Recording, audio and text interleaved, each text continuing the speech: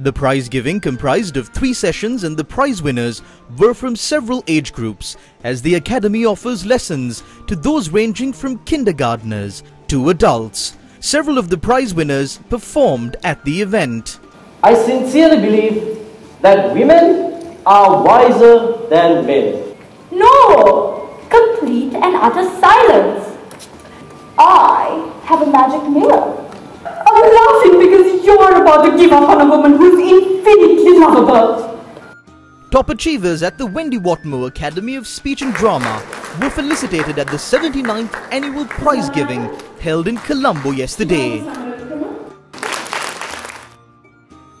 The Wendy Whatmore Academy of Speech and Drama was founded by Wendy Whatmore in 1940 with the sole purpose of educating children in the English language, gradually incorporating her love for drama into the syllabus.